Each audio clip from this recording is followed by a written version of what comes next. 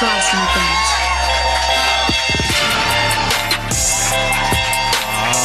Yeah. All right. Thank you. All right. Yes, thank you. From Hollywood, California, Nerd Melt Theater, Harmontown is now in session. Yes, exactly. Yes. I am your comptroller, Jeff Brian Davis. Yes, thank you very much. And keep that going for the mayor of Harmontown, MC Mr. Dan Harmon. Yo. Give him a laugh. Yo.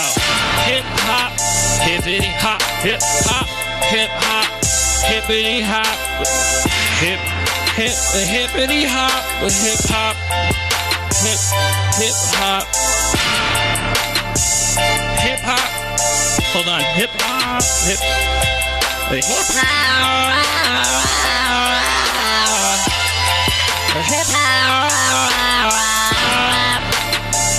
I got problems, motherfucker. Hip hop has gotten sad and lonely and largely auto-tune driven. I got sadness. I got hip-hop sadness. Yeah, I got hip-hop sadness. Why don't you call me on the phone? Why don't you love me? Why don't you pay me to fuck you?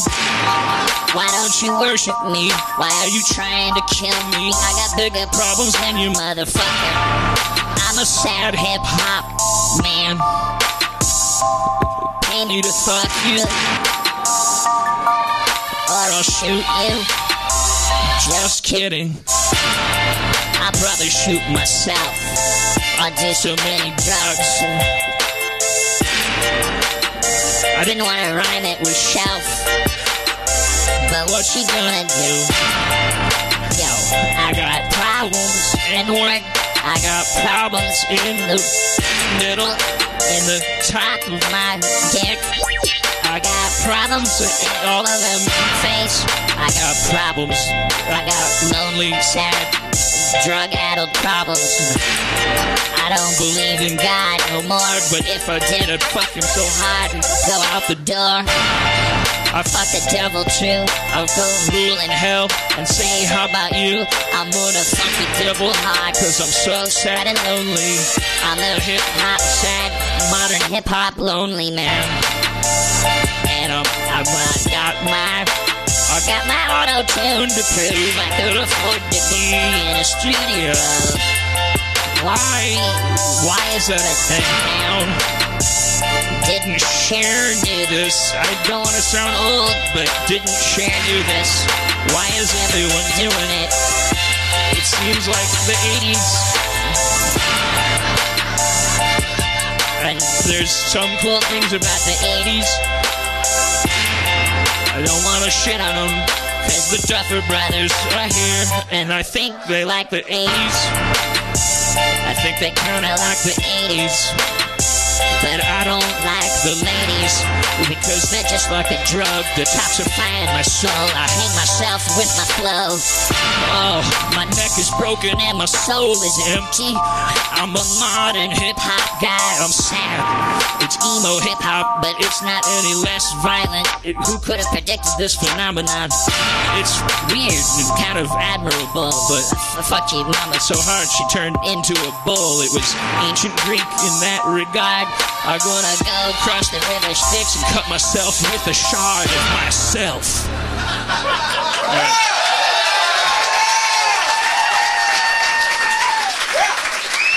I'm trying to... I don't want to be like one of those guys that's like, oh, I'm rapping, and then it's like, my name is something and I'm here to say, and then you're like, come on, the rap doesn't sound like that anymore, so I listened to more rap, and I was like, geez, these guys are so... They're so sad. Oh, yeah. It's really... You really couldn't have predicted it, because it was sort of... What, is it... It's still... They're so sad. Okay, so there's the knob that's supposed to change key. I guess I wish I knew more about music. I don't think that one works. I think we need to send that back. But then there's a knob that says gender. And it has two settings.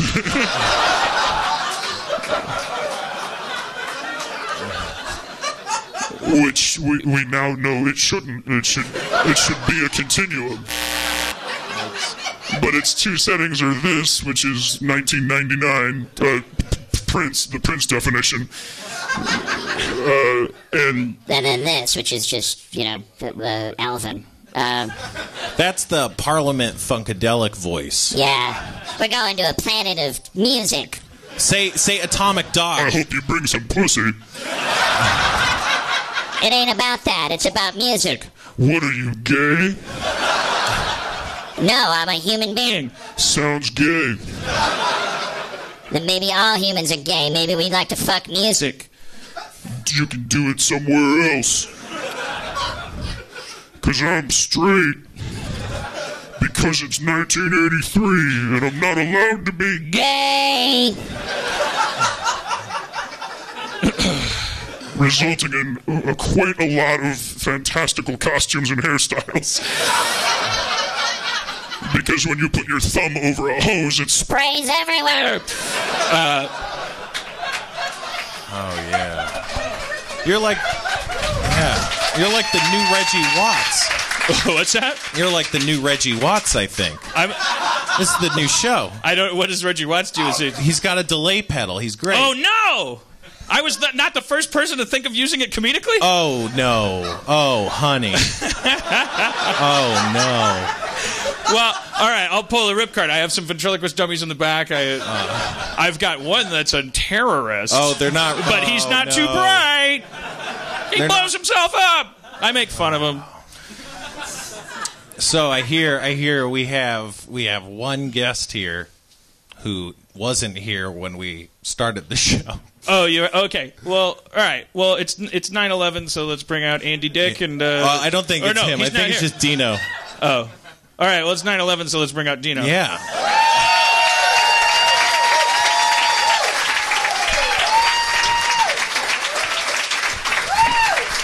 Happy 9/11. Yeah, in remembrance, we're not going to point out when it becomes 9/11 tonight, I think. Tonight it's all one big remembrance. Yeah. Did you see the clip that was circulating? It was funny. The guy on the Stairmaster? No. There was a fireman wearing all his gear and did like 157 steps or whatever they did on the Stairmaster. Oh. I know, it's sad. I love misguided sincerity. I love that. I love it that guy I hope he was crying. I'm not because I want to make fun of him, but he was sad. But I love that. I like that. Yeah. But there was a clip that was circulating from around 9/11 when it's like as the footage of the towers are falling, and Donald Trump who then is only a Pizza Hut spokesman and reality show host. Like he's just talking about, and he's like, and he knows 9/11 is happening, and he knows fully well he's in a labyrinth of things to say wrong, and he comes up with, he's just like, yeah, by the way, I'm over at 60 Trump Boulevard or whatever, which was the tallest building before the World Trade Center, and then for a while it was the second tallest, but now it's the tallest again. Like, I didn't watch the actual clip, but that's the description of what's happening, is that he's just like, yeah, why not? I mean, what can happen? I'm famous for my honesty and my charm. Why don't I just go right through those saloon doors and just start whipping around like a little carousel? I know, it's so hacky that his name is Trump, right? Yeah. That's all he cares about. Yeah, he cares about trumping. Yeah. I'm saying God's hacky, not me. No, yeah, yeah. Yeah, well, did you see my Reggie Watts? Yeah. I just got out of band practice. I could use that for my voice. Yeah. Because I'm not a good singer. I'm starting a band. You know that. I'm just telling the world. You've started a band? So you're here because Feral Audio now has a show with you and Andy on it. That's right, yeah. Called Skull Juice. Skull Juice. Yeah. Yeah, it's just I kind of just do it because Andy needs someone to talk to every now and then. Like everyone's cut him out of his life. All right. But and he's like, well, you guys just did this thing where you went. Yeah, we just went to New York and we read an old script that I wrote with Scott Adsit, Stephen Colbert, and Mike Stoynoff of TV's Blossom fame. He played the older brother, Anthony, the ex-drug addict. Tony Blossom? The only person less famous was me there up on that. Louis was on. Yeah, we wrote Louis into the script, and we went to New York. You guys did a reading of the script that you had written in the old days that was kind of like before 30 Rock. It was like a script you had written that was like behind the scenes at SNL type show. That's right, yeah. Barry Levinson hired me to write it. He wanted it to be like behind the scenes of an Ed Sullivan show with like jugglers and monkeys and stuff. And I'm like, I have no fucking clue what that means. I said, what about SNL? He's like, that's a dumb idea. And we argued the whole time. But so this was kind of like a hybrid. But so then we went and read it, and Smigel was part of it, Robert Smigel. And it was fun. Everyone had a good time except for Andy. Is Andy here yet? Yeah. So I could talk behind his back. He was so depressed afterwards. He's like, why was I even there? It was all about you and your friends and how you keep in touch with people. Yeah. He's such a, he was on Great Minds, the History Channel thing, and it's like, he's amazing. He'll be here any second, and he's very funny and wonderful. He's great, yeah. When he's like, when he's somebody said he's right here. What is it? Is he like just? Just bring him in. There he is. Yeah. Thank God you walked in when I said you were great. You didn't hear that? No, I didn't. Yeah. I said, yeah, he's great. Like that. Okay. All right. Yeah. I mean, he's putting it in vibrate. I assume. Happy 9/11, buddy. No, I'm putting it on. I'm Snapchatting these lovely people. Look at them. I love them. Hi, everybody. Say hi. Look at, how sweet. Oh, Grumpy Gus. Grumpy Gus. I think we were about to talk about, what I would like to talk about with Andy, because it's easy enough to go like, oh, Andy's amazing. Like I think there was a little phase of your career where it's like, you're like the Clown Prince, or like, people are going like, oh, Andy Dick, and then you like there's an unspoken oh, him. No, yeah, cautionary. It's like you were. I always looked at you as like Pan, like from Greek mythology. Like you're a Pan, like where we get the word sexy. It's like half goat, and he's got a flute, and he like comes down the mountain and causes fucking hysteria and craziness, and like for the sake of it, and then either disappears or gets beat up by Wesley Snipes in a bathroom. Did you have an encounter with Wesley Snipes? Okay. All right. So, but. Can I tell you what happened with that? I think I know. Well, I dropped the N-bomb. Right. It was, Oh, that's bad, Andy. That's a no-no. But we have a whole podcast that just went up. Sorry, I don't want to derail, but it's about how Andy read an article about how black people's eyes they've been bred to have their eyes pop out when they're scared. So what? What? Well, that's okay. Let's move along from that. Was the article in Hustler? There was no article. It was my philosophy. What? Oh, you didn't tell me that. You told me you read it somewhere. Because I was trying to get away from it. And then we talked about... There's a whole group of black people that they can just go doink and their eyes pop out. And what are you talking? Are you saying what if there was? Is that your? No, there is. Yeah, a lot of black people can make it. Is there something wrong with it? And then I just thought, well, it's a road flare. The phrase "black people," it just makes people do what they should in traffic, which is like they just go. And do their feet also do their duty when they run? Yeah. No, come on, no, I'm serious. And I don't like saying African American because they're not It takes from Africa. too much time, too. Well, it just doesn't. Black, I don't know. I'm white. They say white. Why not black? I think black people's fine. It's not a magical phrase that makes people think you're a bad person. It's just I was just saying like it puts everybody. Puts millennials. They cover the break. They go like, okay, it's bumper to bumper. I'm gonna go 35 instead of 45. That's what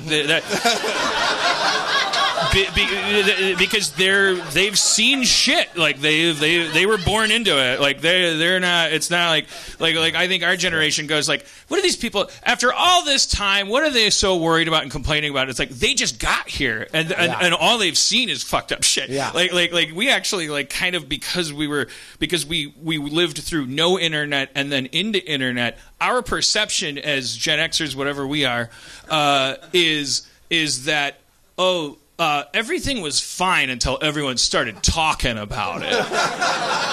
That's then like the fiber of our being, and then the new generation is typified by just their they were born and they're like mama, dad, internet, and the internet was like, the cops will shoot you if you're black, and they're like, what's that mean? And they're like, what? And then there's like, fuck you, libtard, and they're like, what the fuck is happening? They get a fire hose of information to the face every day. Yeah, I mean, you're just saying people shouldn't listen to our podcast, and I think you're right. No, I think it's good. I'm trying to think more laterally about it and just go, these are the things that make us different. It's like that for that reason. Like we had Karen Kilgariff on last week, and she hosts a true crime show. And we talked about it's like, well, true crime through a certain lens. It's like it's totally insensitive and non-PC because you're like having fun talking about people getting killed and like blah blah blah. But it's like it doesn't. There is no person out there that's like I'm gonna figure out what's right and what's wrong. It's just like when you look at people as a biomass, then they emanate like these weird things. I'm sure everybody would love to tune in and listen to you guys like transgress a million thresholds a minute. Yeah. Because it doesn't mean that they're bad people for listening and stuff. Well, I was listening to it and I was getting angry. Yeah. But I got angry because we went into a whole tirade about what's going on. We're scoping now. I embrace the whole... Right? Is that what that is? No. It's scoping. No. Periscoping? No, he's Snapchatting, right? Although I was big on it for one hot minute on Periscope. What are you streaming there then? Facebook Live. Oh, that's where it's at. I should have now? asked, but no. We're streaming. No, it's not happening anywhere. It's happening right here. Right this is all being videoed. We're scoping. No, but for the people. Wherever. Let me tell you something. I was periscoping once, and people make fun of me for doing that. Ha ha. Sure. Doink. My eyes. We also went in about like. Well, here's what it is what my thought on that eye thing popping out is that the eyes will pop out like they can go watch this, boink, and they can make them pop out, and I think that they were bred maybe like they were the one. Not that they were. Don't worry about them. Didn't he just say? I think that back in this is just a weird thought I had, and that is, when it's too hard. I love it. The thing. Yeah, when we don't have an audience, we can roll around about it. Roll around the mud when there was horrible things going on, especially in our country. When the slavery days. It's just, which is still hard to even wrap my head around that it was really in our lifetime, and it's really now even still. Racial shit is still all right, so you're anti-slavery, which should soften the blow of what you're about to say, which is you believe that a forced breeding program to create a comedic effect was... I just had the thought... you're not going to like it. I don't even know why I brought it up. I just had the thought that how come I can't make my eyes pop out? And no, I don't know any white people that can make their eyes pop out. I think back in the day when they would be chasing down someone, they'd be so afraid their eyes would pop out, and they'd go, and then they'd be like, that one's funny. Let's keep that one around. And that would be bad because it's it would be. So I was listening back to the podcast and I was laughing. I thought we were great. I read it, by the way. I read it in Vanity Fair. What? Oh, you read the thing about the eye popping out? Okay, whatever. Say that. So we started talking, and then we went into, because on Community, there was a writer saying how a black writer was talking about how black people were afraid to buy watermelon. Not afraid, but embarrassed to buy watermelon because of the stigma of a black guy with watermelon. So sometimes they would have white people buy it for them. And we're talking about how not fair it is because watermelon's delicious. I know you don't like it, but it's great. Everyone loves it. And then we talked about fried chicken and our favorite fried chicken place, and we talked about Popeyes. But then we said, like that woman love that chicken and Popeyes, and her eyes pop out. But then we talked about Popeyes, and we didn't mention that the name is Popeyes. Decline all calls. The name of the place is called Popeyes. Oh my God, I didn't. Yeah. Is that why? Is that why? Is that why? Look, I'm caught in the cult of Andy right now. It's just a thought I had. And why didn't we put two and two together? I know. We didn't mention it. So Popeye. so I gave you that gift on your podcast. Thank you. Yes, there. We almost can go home now. I know. Feels so good. Well, I want to talk about. See, I want to talk about an aspect of Andy that he's not famous for. If anything, you're famous for you people would assume, well, you probably thick-skinned because you're such an agent of chaos. I can take it, except you wouldn't know that last night when I went to get a cup of coffee last night at midnight. Who does that? But I did, and there were these two ladies in front of me. I have to tell you this real quick. And these two ladies were in front of me, and right when I walked in, the guy was like, "Oh, no, not you. Oh, we know you. No. And I'm like... You go crazy on coffee. Caffeine drives you mad. And I just said, oh, yeah, well, yeah, it's me. But, help the ladies. And I just want a cup of coffee. And then they talked and were talking. They were done. They were done ordering, done getting their stuff. And they just kept talking about some bar they were going to. And I was just patiently waiting. I just really just want a cup of coffee. But I didn't say that. I was just standing there. And then they left. And then I said, yeah, I just want a cup of coffee with cream. And then he was talking and ignoring me kind of, put the coffee mug over here, and he didn't start up the coffee. There's a thing. It's this one on Cahuenga where it's a drip thing, and you press a button, and then I was waiting. I think that's every street coffee works like that. And it felt like 5 minutes, and I said, does it just happen, the coffee? The mug isn't even... He went, oh yeah, you wanted coffee. At the coffee place. And so he took the mug and put it under the thing and then started pressing buttons. And I started saying, so were you just not going to make it? Or... And then this guy came in immediately after. And then the guy said, are you guys closed or something? And he said, yes, and we're just doing illicit deals right now. And I went, no.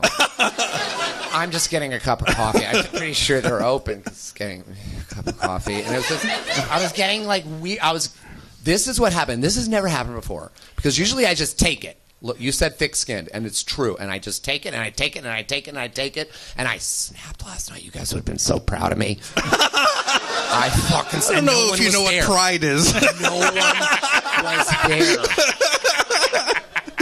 He left, and then he started remaking my coffee and doing my coffee. And I said something. He said one more comment. You're that guy, or this and that. And I said something to the effect of, well, sometimes I'm just a guy that just wants a cup of coffee. But thanks. I get it because it's the life I created, and you're in good company because everybody makes fun of me. Letterman, Conan, Harmon. You're in good company. So I get it, and once again, I deserve it. I deserve it because I'm an idiot, and I am an idiot. I'm an idiot. Actually, you know what? Can I tell you something?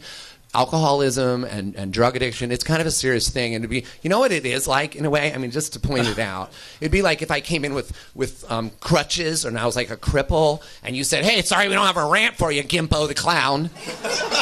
It's kind of like that, but I'm okay. I'm just saying, watch yourself for other people that might not be okay with it, but I'm perfectly fine with it.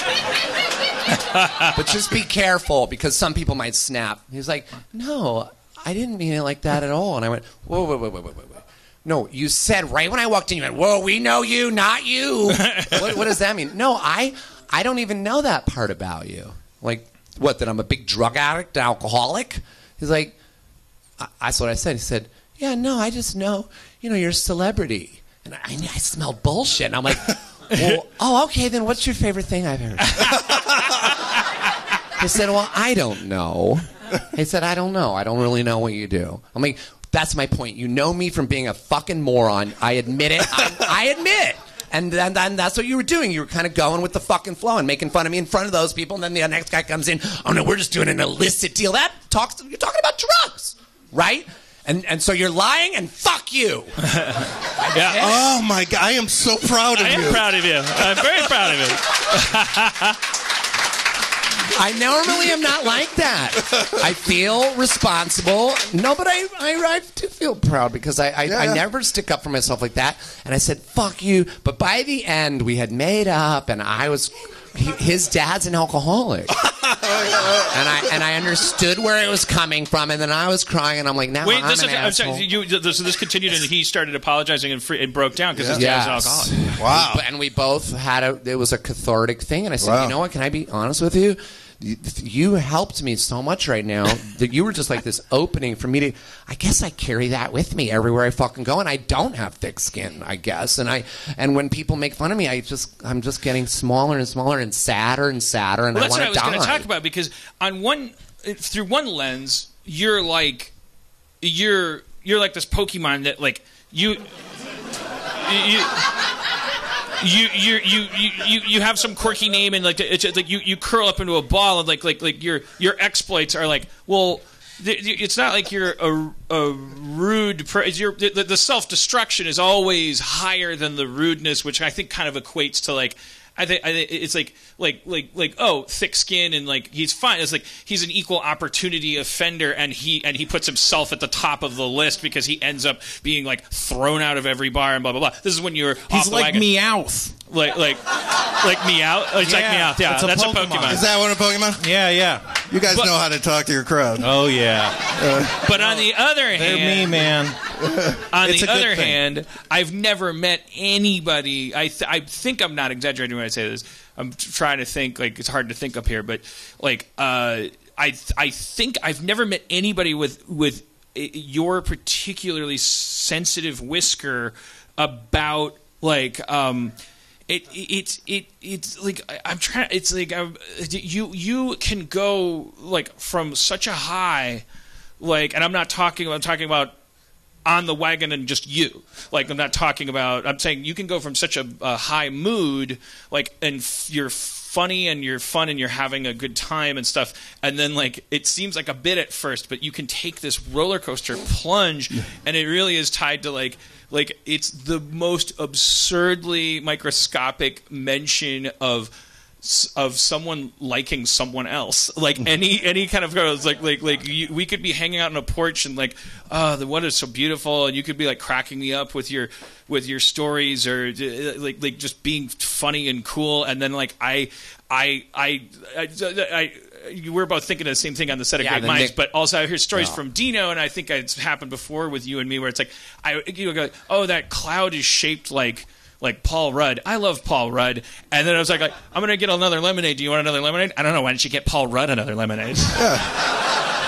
And it always seems like a bit, and then I go like, ha, ha, ha, and then it bring back the lemonade, and it was just like this is good. You're so nice. Thank you. I'm like, thank you. I really like hanging out with you. And I was like, what is it with Paul Rudd? What is it? It's like Jesus, Andy. Like that Paul Rudd thing never happened. But it did happen with Nick Kroll. Yeah. Right. Well, I mentioned Nick Kroll like on the set of Great Minds. And it was like, and he has a show. You guys probably know that Great Minds show, and Nick had, I guess, just done it and did a great job.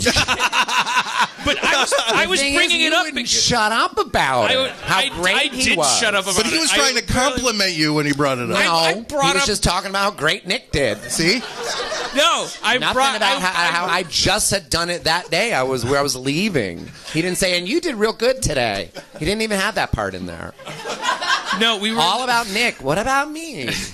But listen. I wouldn't have. I brought it up because it was I was connecting the dot. I was like, I haven't had this much fun since Nick Kroll was on, or something like that. It was like I was putting you. I didn't hear that part. Yeah. I really didn't. I'm so sorry. I was like, why would anyone? You heard haven't had fun, Nick Kroll. And like, think about the kind of like weird monster I must be if it like through your eyes. If you think it's possible that you'd be shitting the bed, and in order to cope with it, I'd be like, I love Nick Kroll. He never shits the bed. Yeah. Oh, it was worse than that. In my mind, I honestly thought you were trying to take me out of the. Never trust your mind. Okay, so it's insane. It has historically steered you wrong. I think I had to call you and say, I think he's fucking with me. Yeah, and I'm like, I doubt it. He's too lazy. I'm thinking about it now. Yeah, he doesn't really like confrontation at all. Like, fucking with someone. Seriously, I really was. I did. I'm not lying. I thought he was fucking with me, and I thought he was being mean. You're right. I did. That is so embarrassing. But let's talk about that, because I'm sure there's a lot of people listening. Well, it probably happens like, every I can fucking relate day. to that. You know, the coffee guy, maybe he was serious. He doesn't know me at all. I think people who are ultra sensitive portray themselves as not sensitive at all, and that's what you go out and you do. Well, I think it's almost like cutting or something. It's like you develop like this because you know how fucking risky the world is. Yes, that's what I want to talk about, because I can relate, and I think a lot of people relate, that it's like you go, oh my God, this world could fucking undo me, like nothing, and so but that took a certain face on the playground or something, and it's like we develop these really specific numbnesses, like people that gravitate towards microphones and cameras and things. It's like it's like this weird inversion where you callous yourself over in all of the places that normal people would be sensitive, because you just develop that cow catcher on the front of your train. You're just like, okay, that's the spot where there's going to be impact. Like, and then ironically, you put so much energy into that. You have these, like, it's like if Batman just had naked flesh on here, but had like a bulletproof like titanium thing, and then it was just like naked. You could see his ribs and his acne here, and it's just like everybody was just like, get him like that, and every time he did, it was like, oh god damn it, I should quit being Batman. I'm fascinated by these cow catchers on trains. They really have those? Yes, they catch big swooping metal things to catch cows. No, to get them along. Like, it cuts down a herd. Run into them. The cow probably dies. Oh, it dies. It saves the train. Oh, that's nice. Do you think?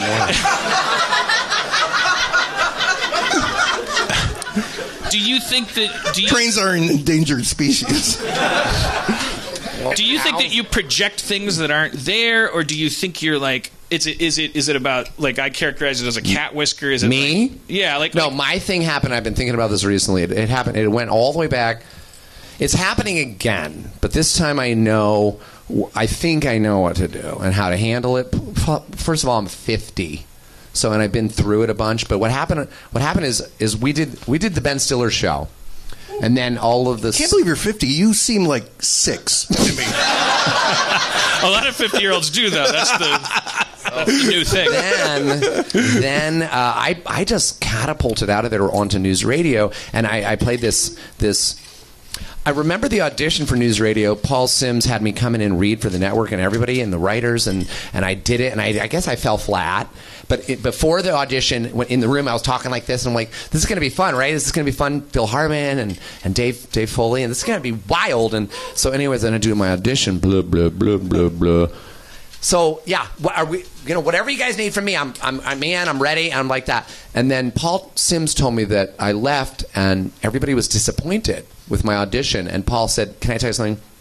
Did you see how he was before the audition, before he started reading the part, and after? That's how he's going to be. So we're going to write for him. And then that's what they did, and I became this kind of like warm and fuzzy character that people on the street always wanted to just touch and hug and all that, but I wasn't always that person. And so I built up this thing. Yeah, I really did.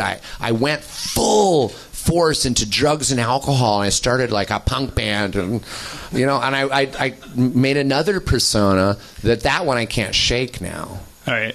I always felt like and when I say things like I always felt, I'm not qualified. One of the things that I love about you is that you don't punish people like me for just speculating and I get back in the 90s, I would get mad at people for talking about you, like the way that they did, because I would be like, because I have my own issues, and I and I'm like the whole like, oh, you have a problem with substances or whatever. Like, I just don't like the way normie norms handle it. Like, I don't like indulging that stuff. And it's like, in spite of the fact that I think now I'm 43, you're 50, and it's like I've had enough drinks with you and been through. I've seen enough to think. I think it's a great idea for you to be sober. Like, I really do. And like, why am I here? I was like planning my next relapse. It's been almost 2 years, by the way. Which is fucking amazing. No, it's not enough. Not enough. You know, don't applaud 2 years. God damn it. It's not an accomplishment, people.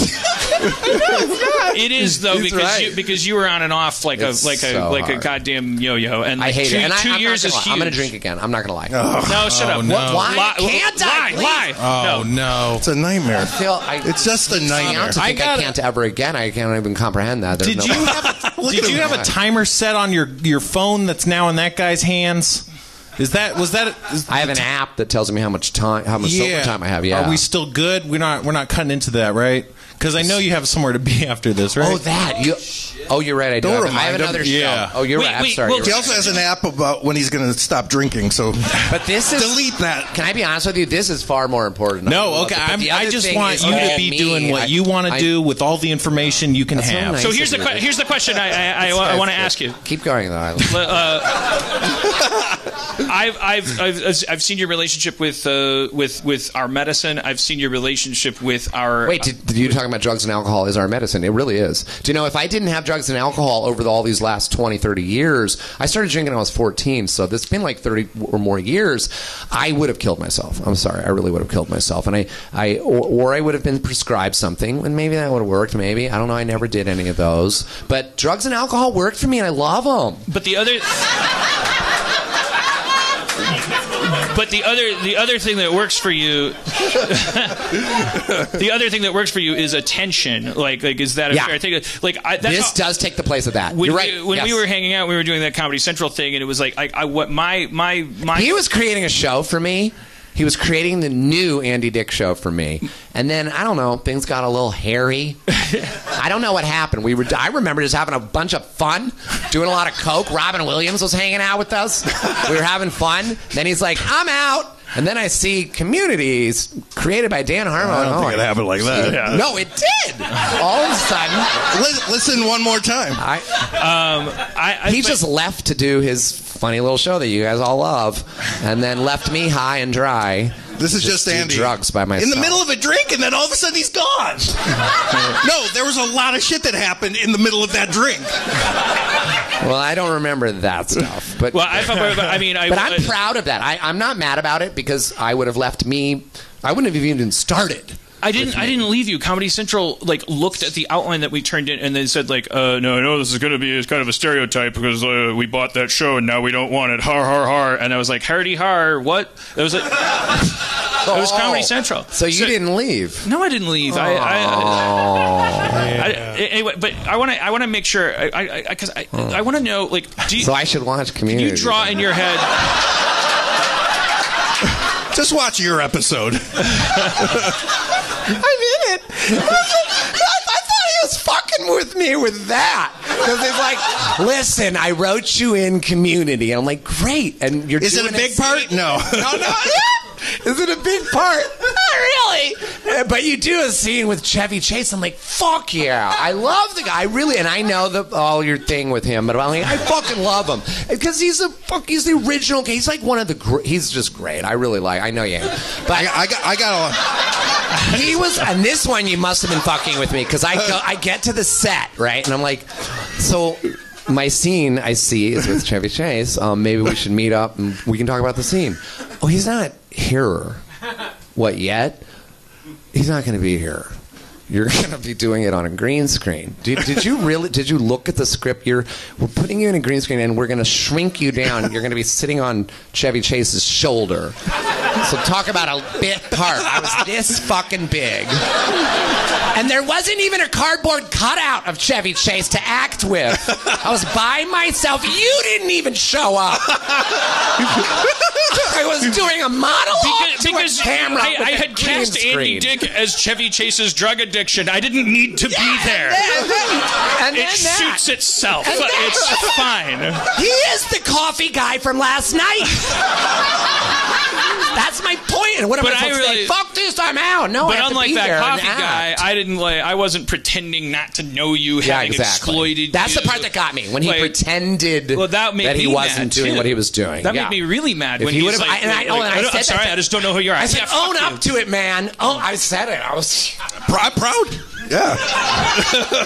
But I just want to. So can we draw? I want to try to draw a connection between the medicine that is attention, and you're one of those people that really lights up, like when people are focused on you, and like I said earlier, it's like to the point where you could experiment, like with that vocoder, like we can turn the dial of mentioning Paul Rudd, and you can. And I think that's what happened. That's I think that's what I was getting at. Is that I think that the world saw how easy I am. So, I'm like a little bit of a whore, and then they're like, now let's poke with him and let's do that, and then it fucking drove me insane. And I've been to 20 different rehabs. I've lived like 3 years in a facility. I live in one right now. I'm in a facility. When I leave here, I go back to a sober living. But it's nice, right?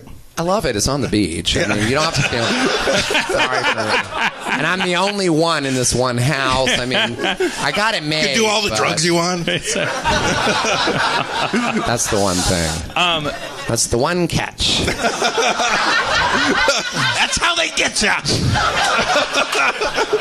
I do think about that. If I took one fucking sip, it's gone. My house is gone. You would look at me different. You said it on stage with Tina I wouldn't look Fey. at you at all. You'd see the back of my head. I'd be running Tina Fey away. was right next to us, and I said that I want to, still want to drink. I want to drink right now. Tina Fey had a fucking glass of wine tucked into her cunt right there. Everybody's drinking scotch, and Steve Colbert drinking, and everyone. I'm like, I want to drink. And you said, if you drink, I'm leaving right now.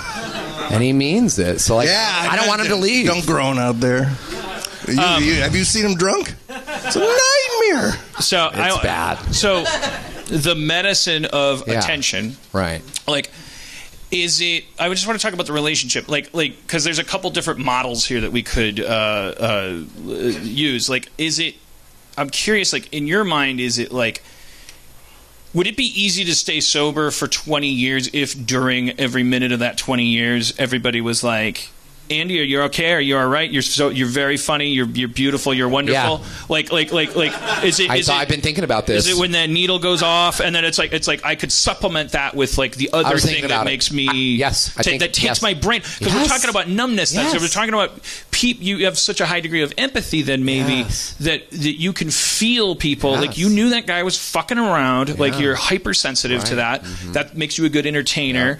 Your curse to bear then is that like that seismograph is designed to measure fucking kittens walking across the kitchen floor. So the Northridge quake is a little tough sometimes if somebody is like, hey Andy, and you're like, I want to kill myself. If something really super bad happened, it would be just curtains. I mean, you're talking to the two guys who love drinking more than anything, who hate it when people don't drink, right? We hate it when people don't drink. Me and you. No, and we love it when he doesn't. Yes, right. Yes, that just doesn't seem fair. But there's got to be other things you can do that I can't. Like, did you see Holy Hell? Yes, I did. I just saw it. I just saw it. God, I have this weird thing that all celebrities, and me included, create a mini fucking a cult. What you have it. This is your little mini cult. No. Yes. Yes, and it's not a bad thing. I kept looking at that guy going, he's not that bad. I want a cult. You have one. You have one. I do. But what do you think? Do you see that situation as untenable, and like, is there an adjustment that you could make? Because I can we talk for a second just about therapy? Are you in therapy? I'm in it all the time. I live at that place. Our podcast is therapy. It really is. I approached Dino and begged him. I just asked him if he could please just hang out. because I wanted to get to the bottom of why he left me in the first place years ago. He just stopped talking to me. I couldn't get him on the phone. I'm like, what? That hurt me to my marrow. And we've never, like, sucked each other's cocks or anything. No, I'm the only person he's never been attracted to. What are you going to do? Look at him. But yeah, I mean, there's like no wrong answers on that podcast. It's like, yeah, black people's eyes pop out. Love it. Yeah. Don't listen to the podcast. Don't listen to our he podcast. He drops the N-bomb, like, for no reason. I do it here. It's just no point. I stopped doing it here when people started applauding. Then it got creepy. Yeah. But I think it's true about the millennials. You know, they're new to the party, and we have to respect them. But I think that it's like, yeah, but can you sense, and I think you can, or maybe it's even more interesting if you can't, because look what happened. You came out and you were like a bull in a china shop but instead of china, it was like hot buttons are for sale in this shop. No, it's not a shop. You're not supposed to be in there. You're a bull in a fucking racist tirade. Every button you could push. And even though you're like you're being told like, oh, they don't like that and blah blah blah, like you then all of a sudden 5 seconds later, like we've switched gears into a one night show with Andy Dick where you're telling stories and people are leaned in and they're sharing with you because you're talking about your pain. You're talking about what it means to be Andy Dick in a Starbucks. You adapted because you're like a freaky stem cell like Mystique character that's like oh, anything to, because you love making people happy. Yes. But it has to be you, that's well, that's all I have. Well, I mean, yeah, you can't. It's just like, but you can't like the only way. You're so. But it's not about that. You're happy. You're not happy that people are happy. You're happy that you make people happy. Like if someone next to you makes someone happy, you're going to be like, why am I even here on Earth? That's exactly what happens. That's what it is. And by the way, it does happen, but I'm better at that. I know what you weren't better in New York. That's what he's referencing. In New York City, we did this Our Skull Juice podcast, and that's what I was getting at. That I approached Dino, and I'm like, "Can you be my friend? I miss you, and I just want to be." He's like, "Let's start a podcast." And I'm like, "I don't really." Fine. If it means you're going to be my friend, let's do it. And then I thought, no one's going to listen to this, and we'll just talk, and I'm going to get to the bottom of why he left me. And I have a lot of insights after we talk, a lot. And I go away hating you, but then I want to do another one. Yeah. I call him the next day. Can we do another one today? He's like, he no. loves hating me. And and by the way, he hates doing the podcast. At 1 hour, he's like, "We're done." I'm like, "No, we're just gonna." But in New York, it was and rightfully so, and fair enough, it was all about Dino, and that's fine. I wasn't fine with it in New York. I wasn't fine with it. It was Dino created this thing, and it was Tina Fey and Stephen Colbert and all those people. I don't know if you heard about it. And we were live on stage like this, and what's his name? Louis C.K. showed up, and Scott Adset. And am I missing anybody? And it was Smigel and Smigel, Triumph, the insult comic dog. And oh look, that's him. Oh, there he is! It's a skeleton! His eyes bugged out. And Dino created this night. I started having this great appreciation for you, and like Stephen Colbert texted him and said, "Hey, I listened to your first Skull Juice podcast." I'm like, "He did?" He's like, "Yeah." So Steven texted him and said, "Yeah, you were going to read the script that you got that he had written with Steven, and then you never got to it because it was all about me. We never got to the script." He's like, "I listened to the whole fucking podcast." He was. Oh, he hated it. No, I don't think he hated it. Oh. I was trying to get a laugh. Oh. But see, I almost went into that spiral I know. Talking about. I know, but anyhow. Everyone was scared. But then Dino just said offhandedly, "Why don't we just do it live on stage?" And then within a week, everybody's live fucking on stage because Dino said, "Let's do it." And that's Dino's thing. Well, you guys are like you're the opposite on one axis, which is that Dino doesn't give a fuck. Doesn't care. And then everyone feels safe, I guess. Yeah. I guess it's that old thing. We all know it. Secretly, he does care about. Like that's when what I'm getting at. No, he does. I don't know if it's that secret. Okay. But he doesn't. Yeah. Well, anyways, I don't know. It's okay. too. I don't obsess, but Listen, we've got Paul Rudd here tonight, so and we need one of the chairs. But you have a heart out, right? If you want, you can. Is Paul Rudd here for real? Yeah. No, Paul Rudd's here. He really is. Yep. Oh, then I'll leave. Why am I? But you have to. You have to. Why go, was I here at all? Don't you have to go? Stephen Is Nick Colbert's Kroll here too? Yeah. Paul Rudd really is here? Yeah. No, he's not. No, Paul Rudd's not here. Jesus Christ.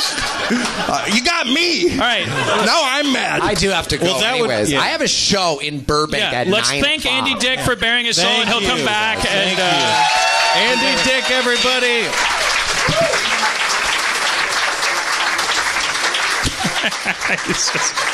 He ain't leaving. Working out the kinks. Is his handler here? Yeah. Do we have the net? It'll be okay.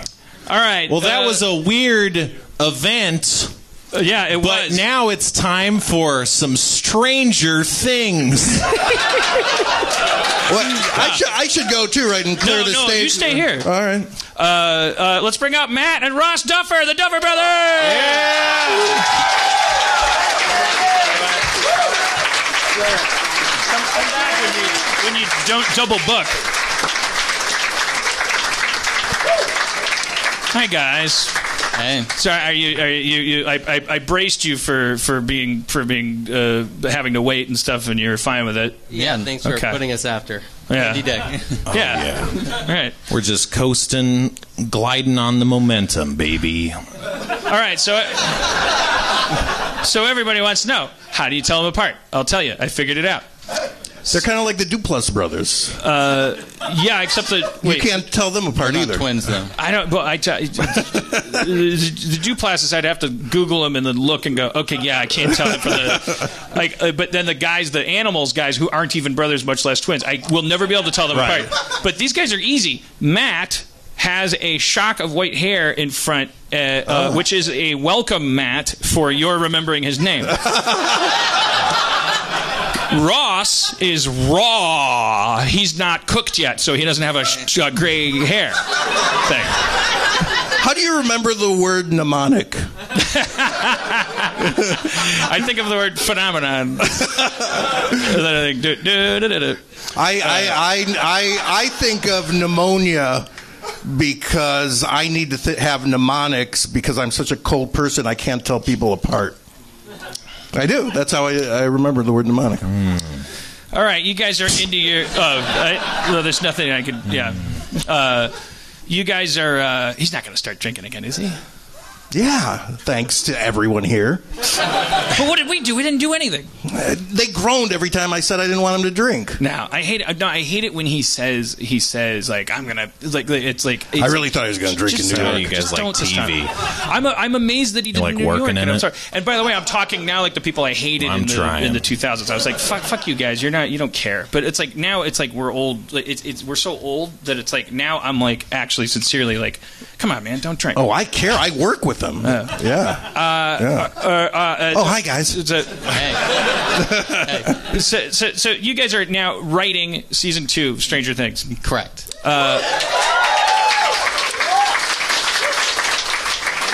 So first let's talk about what everyone keeps calling a title sequence, but it's like it's not a sequence of anything. It's neon letters in an amazing font with a cool John Carpenter type song.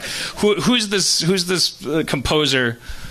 Oh, who did the music for it? Yeah. These guys named Kyle and Michael. They're part of this band called Survive out of Austin. And we made this little... when we tried to sell the show, we made this little trailer of... We put all these, clips from old movies together with a Spielberg or Carpenter or whatever, try to get the vibe across. And some of it was John Carpenter music that we used, but then for the the epic end of this trailer, we couldn't find anything, and we used music from this band. And so when it came to the show, we just we called them up. I mean, they had one of them sold used synthesizers. Mm-hmm. You don't make money, in an instrumental like synth band. Like it's like you can't make.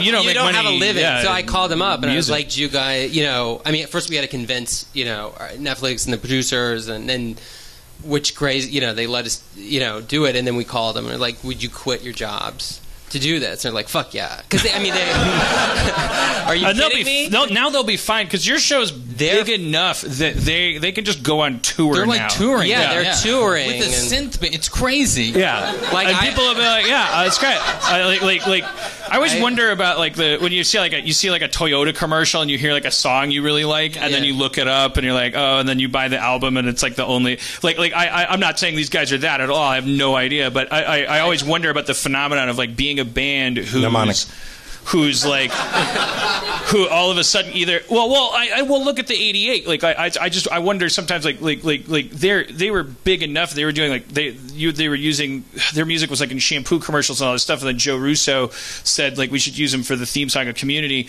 Then they do the thing. It was like I always wonder what their relationship is, if they hate it or love it or like. I'm sure they love it. I'm sure they love it. I don't know. I don't know what's going to happen. I mean, they're barely scraping by right now, but like I'm sure they're going to be great. They're going to do really well. And are you guys from Austin? No. North Carolina. All right. Durham, North Carolina. Yeah. Asheville? You just said Durham. Durham. Yeah. I have a neurological disorder. You may have heard of it in Wired magazine. It's pretty chic. Diagnosed myself on the internet. So here's something I find interesting about you guys. You are twins, and then we met at lunch. The waitress came over and said, "Are you guys twins?" And you're like, "Yeah." And she said, "Identical." And I've never heard this response before. You guys said, "We don't know. We might be. We assume we are." You could clear that up with a blood test, but you've gotten to the point where you don't want to know. We don't know what it would psychologically do to us. Yeah, no. I mean, I think if it came back and we were identical, we'd feel fine and we'd be the same. But like, if it came back that we weren't, I don't think you. I don't think you are. You're not even wearing the same shirt. I don't want to hear that. He bases all of his knowledge about twins on like how chimpanzee shows from the 60s. Yeah. Like, I don't want to know. I don't want to know. I think it could fuck us up. But that's not even what shocks me. What shocks me is that it's possible in this modern era. You guys were born into a stainless steel honeycomb. You were born into THX 1138. You were born in an underground tube. Andy's still here. Oh, Jesus. Oh shit! I didn't. I love that show so much. I could go on and on and on. You know what show he doesn't love? His own show that he's. No, you know what? There's a Volkswagen blocking my car. That's why I came back. I'm not kidding. I didn't know that this was people from Stranger Things, though. This is fucking. Why can't I stay? Fucking serious. This is fucking amazing. That show, I got to talk to you guys about why and how it's so amazing. All right, well, go ahead. No, this is your show. I got to go, but can somebody move there? It's like a black... No, we want you to talk to them now. I have a show. There's a whole audience. Fuck your show. You're mean. Come on. Ask him a few questions. I'll go get the Volkswagen out of the way. Whose car is that? Well, there's so many good things. The acting and the writing and the way it's so you really, you know what, I relate to Winona Ryder. I will relate to that character because the way that, I don't know if you guys directed her in this way or whatever, but she is that person where everything about her, and she even says, I know I seem crazy, I know, but I'm not. I saw things in the wall and the lights are... And the more she screams, the more crazy she sounds, and I love that. Yeah, you talk to lamps and shit. I love it. You connected to that. Yeah, I did. Yeah. Yeah. No, I mean, we cast Winona. Like I think we had one script written, and we cast her, and it was like a very different role. It was like a tough, like smoking Long Island mom, and then we had Winona, and I said, what, and then I loved the idea of Winona, and then we started to talk about like Richard Dreyfuss and Close Encounters. We started talking about like what's cool about Winona, what we love about Winona. And that's that's what I love about television, that it can evolve. Like once all the kids were cast, we had one script written and we rewrote that script based on all these kids. Yeah. And we just wrote to all of them. We wrote to Winona, and they make the show. I think they made the show so much better and more interesting. Everything was much more stereotypical. All of them are great, and the other guy I relate, and the kids are amazing. Everybody's so good. You did such a great job with casting and writing and the way you shoot it and everything. That other guy that I just fucking love him is the lead man, the police officer. What a fucking train wreck. Immediately he's popping pills, smoking. He doesn't give a shit. He's drinking. He hates his job, but he's a fucking hero. The first time. Remember that first time when he just fucking knocked the guy out? That was back in the 70s when you can do that. He just fucking knocked him out. He was like, I'm going to do it. And I'm like, fuck you. That's a real hero. I can't have him listen to this podcast. No, but the funny thing, why? He didn't like doing that? He gets so pumped up about it. He loves punching people. He will love everything that you're saying will fucking... He's a real Andy Dick. By the way, the way he plays it. No one's moving that Volkswagen, so I'm going to go out and key it in a second. Yeah, we gotta move it. I gotta. He really will. I mean, you do. Thanks, Andy. Thank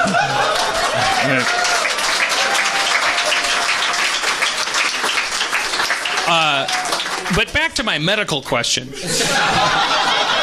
She's like, how do you not? Because you're babies that were born at the same time. How do they not have your DNA like in a hologram? They're just going like they either are or aren't identical twins. That's the thing I don't understand. It's like you guys slipped through the slats of an Orwellian. I don't know. No, this is what happens when you're born in the South. I don't know. I don't know. Well, speaking of which, you guys were born. So you guys are like you're in the 30. I won't betray you're 30ish. That's the new young. You're being nostalgic in this show for a time that didn't actually like. For me, that's what I keyed it.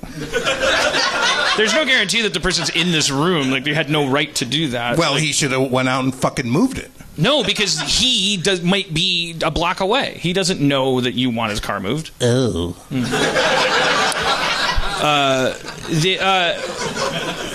That's when I was like 10 years old, and it's like filled with like all these memories for me. But you guys are like, you're fondly recalling a time in cinema. Really, like it's like your favorite movies when you were kids, right? Yeah, it's weird. Yeah, I think it's just it's weird because it's part of it is our childhood. We did.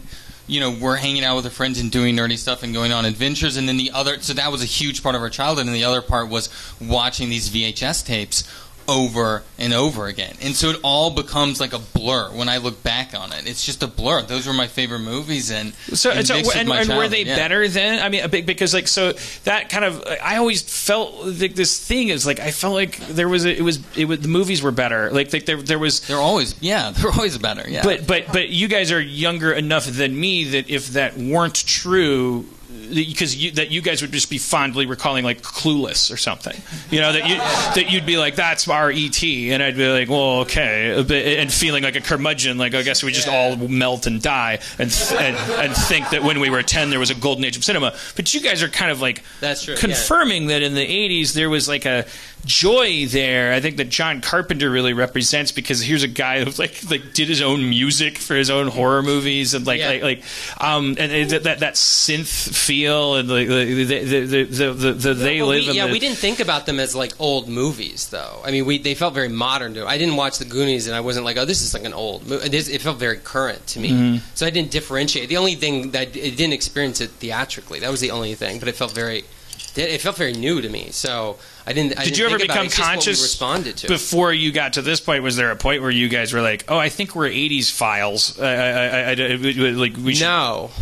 No, Good. No, not at all. Short answer. No, not at all. It makes me nervous actually being associated. That much. Right. I feel like a lot of people know a lot more about it than we do. Winona knows a lot more than we do. She's like, it wasn't like this. Just keep talking. No, it's just she you're on camera. Yeah, she knows so much. She's into weird, like every movie. Like she mentioned these movies. I feel like I know a lot of movies, and I don't know what the hell she's talking. Like I don't even know what movie she's talking about. And I go on IMDb or whatever, it has like 700 votes. Like it's like no one has seen it except Winona. Is that her thing? Is she like a cinephile? She watches so much. She watches so everything. much, and most of it's like 80s to 90s. Like it's like weird, but yeah. Just like I don't know if you even know like Audrey Rose. It's like she's obsessed with this Anthony Hopkins thing. Yeah. It's like a bad, it's like an Exorcist ripoff that they did in the A2. But she's like, you got to see Audrey Rose. I'm like, yeah. I would have watched Audrey Rose, like, and it was like that for 3 months, and I finally watched it. I was like, I don't know. But then, it was like, if she says you got to watch Martin Scorsese's Dracula, just say no. Fucking yeah. That's a good soundtrack, though. What's Matthew Modine like? Oh, he gave the weirdest interview yesterday. It was like in Forbes, and he was talking about how upset he was that people were calling him evil because of the character he played in the show. Because when we were shooting the show, I just let him... Oh, well, yeah. He thought he was being sympathetic. Like, he thought he was... But everything he was doing that he thought was sympathetic was really creepy. And so we just let it go, right? It's like with Eleven, like, when he touches her nose. Right. And, I was just... Ross and I just looked, and we're like, ooh, and we're like, yeah, let's go, let's do it. It wasn't a direction. It wasn't a direction, no. No. No. He just said no. He goes, I'm going to touch her nose like this, like poink, and we're like, haha. And then we do the first take, and he does it, and we're like, oh shit, he was. That was actually. I thought he was doing was saying he wasn't joking around because he has like so, and I know he was concerned. He's like Brenner has like 10 lines in the whole thing. It's not very. He doesn't have a lot, and so it's him finding these. He's making these weird choices anytime he's on screen because he knows he only has a certain like. I was like, what is that accent you're doing? Like, what is that? He's like, I don't know what accent. Yeah, it'll give her the flowers. I'm not doing an accent. I'm like, there's something. Like I can't figure it out. What is it? He's like, I don't know. There's nothing. But like it fucking worked. It cut through. That's everything I wanted to hear about Matthew Modine. Because I'm thinking like if I quantum leaped into Matthew Modine and I look in the mirror and I'm like, I see Matthew Modine and I go, oh boy, and that's the episode of Quantum Leap. I would spend that episode. I'd be like, how the fuck do you break out of being Matthew Modine, man? It's kind of like an invitation to just take it as it lays, man. I want to think that he's like some kind of weird. But he's really interesting, and he is. I mean, and then his Full Metal Jacket stories because he was there for, and a lot of people. You make a Kubrick movie, you're like there 10 years. Yeah, and a lot of people associate that like that. That was right when he was like the most desired in Hollywood, and he's gone for 2 years. You sign a Kubrick movie, you're gone forever. You sign your life away. Like there's no end date. And then at the end of it, Kubrick says, "Now put film in the camera." Did you ever hear that story? The Shining. He shoots you. Is it like Shelley Duvall or Shelley Duvall? Shelley Duvall. Yeah, Shelley Long. Yeah. Cheers, By the way, Shelley I Duvall. meant Francis Ford Coppola's Dracula. Right. I like it when the train's riding over the top of the book. But yeah, he drove her. He made her do 1,000 takes until she was going out of her mind. He fucks with him. He gets what he needs out of them. He does it. All right. So anyway, well, I cut you off. Like now, I had something to say. No, I don't. Yeah. Jesus, you should have kept talking. The thing I'm talking about. What do you guys think of garage doors?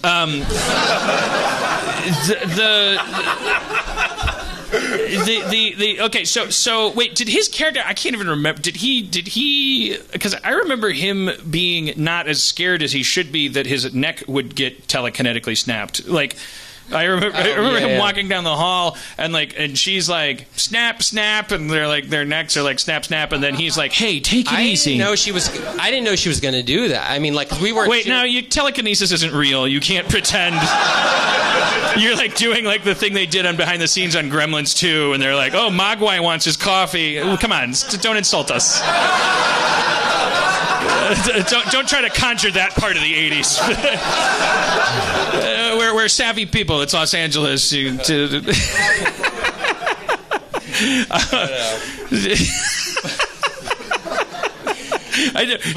wasn't supposed to have mental powers. It's clearly a show about a monster from the Upside Down. Like that's enough. Like it was, adding her was weird. She showed up. She was bald. She snapped people's necks, and we put her in the movie.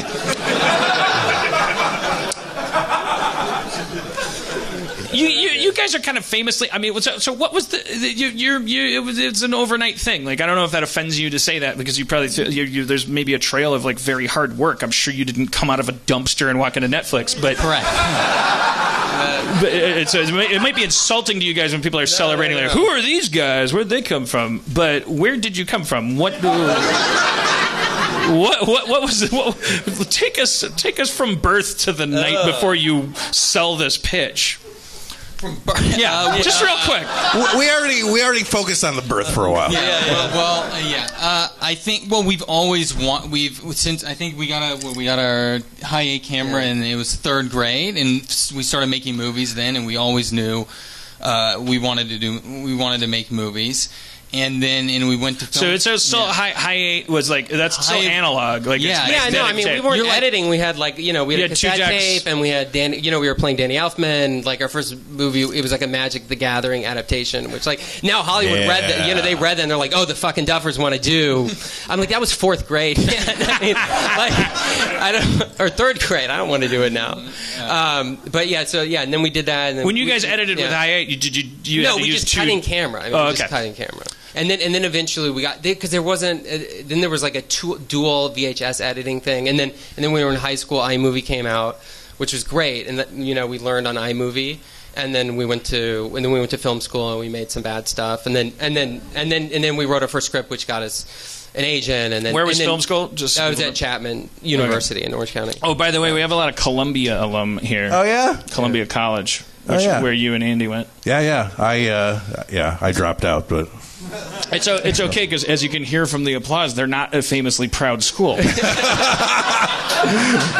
That what you just heard is called the Columbia War chair. Cry. Yeah, they're a stealth college. Anyways, sorry. I don't even know how we. It's just a series of rejection. It's a series of rejection. It's like even film school. It's like USC didn't want us, NYU didn't want us. They couldn't get anywhere. So you just we wound up at Chapman, and you just kept writing, and we were like, we need to write our way in because no one's going to give us anything. I think that was before we went to college is this sense of we're going to make this amazing short film, and they're going to give us this giant movie, and then swingers it. Yeah, you're gonna exactly, and the old festival mindset. Yeah, but then you realize how hard that how dead that dream is. If any festival, every festival is rejected. So you just the good thing is there's 2 of us, so we delusional together, and then we just keep going at it. And then, do you guys pump each other up? Or are you bring each other down, pump each other up? So how does that work? How does that is it is it like if one of you is up, the other it balances? It says let's not get cocky. I think Yeah. If he's being if he's being obnoxious or vice versa, I'd say you're being a douche, or you sounded like a douche, or that sounded really nice, Ross, or whatever. Whatever. So I guess that's what we do. And then, but you guys have had moments. You got a season 2, or must have been some moment when you went out to your black Volkswagen. Oh shit! Fuck. They famously do. And closed the doors, and neither of you was telling the other one not to get cocky anymore. You guys, do you make out when that happens? I was going to ask you, did you guys ever jack off together? Or? Right, well, that on the heels of it feels real coming from us, I guess. Those questions. We don't have to wait for an answer. The answer is no. I'm going to wait. I'm going to be here all night. But do you guys collectively both go up, way up, and ever go way both down? Yeah, I'd say so. Yeah, I think we go up and because the stuff's not going right. We just attack each other. It's bad. It's not. It depends. Here's this might be a. I forgive you if you want to just lie about the answer to this because it's not a charismatic question to answer honestly, if depending on the answer. Because I was just having this conversation with somebody else where do you guys think? Did you think before you crossed that threshold where it was all right, we got it. Now we're taken care of, regardless of what's supposed to be this? You'll be working for a while now. You're fine. But before that, there's a time of as most people experience, it's am I supposed to? Are we not supposed to be doing this? Are we supposed to wash dishes? In that phase, which most people experience for much longer of their lives than the other stuff, me included, I have more memories from that time. During that time, reward my candor. Yeah. During that time, I just kept assuming it was going to work out. Yeah. And I don't know if that's white male privilege or if that's. I say like I like make fun that we were delusional, but very delusional. Like I just felt that it was going to work. You have to. But they reached the. I think actually the weird thing is we've only found any success at all when it was pure panic because we didn't know what else we were going to do and we were out of money and it was just like we're fucked and like I don't even think I remember like walking by Starbucks and being like those barista jobs are like hard to get, man. Like I don't know. Yeah, like that's everyone. Everyone we wants were worried about it. Cody's roommate's job is she goes to Costco and she doesn't even work for Costco. That job's hard to get. She works for a lotion company because she goes to Costco and says like is one of those people at Costco that's like, hey, do you want to try some lotion for free? She works on commission. Like I don't even know how it's legal. Like it's just sort of like she might make $0 in a day. Like it's like anyways, bad economy. Okay, so or best one ever, but it's like fucking fragmented. But okay, why did I get derailed of that? Yes, the fucking like there's that. I used to go like, oh man, I'm gonna have to move back to Milwaukee, and then so I remember saying that out loud to somebody, and somebody was like, "Is there someone in Milwaukee waiting for you to come back?" Like, and for that time only, I was like, "No, God, no!" And I was like, but I just kind of kept like, it's delusional, I can't figure out. I was in the shower this morning. You're welcome, and I was thinking about that, I was like, is that a good quality or a bad quality? Because it's kind of like reconciling that with the whole kind of cultural awareness now that we're having. It's like, are we just fucking douchey privileged people? It's like that's just a symptom of luxury of like well yeah like you wait a couple of years and another white dude helps you out. Yeah. I don't know. I don't think it happens like that. Let me be real clear here. I think it's hard work and nothing else. No handouts for anybody. And if your skyscraper's the second tallest now, just wait, and one day it's going to be the tallest, and it's going to be because you worked hard, because you sacrificed. Spencer knows what he's talking about. I mean, this guy, he's like on 2 shows as an actor. He's executive producing, and he's your chauffeur. Yeah.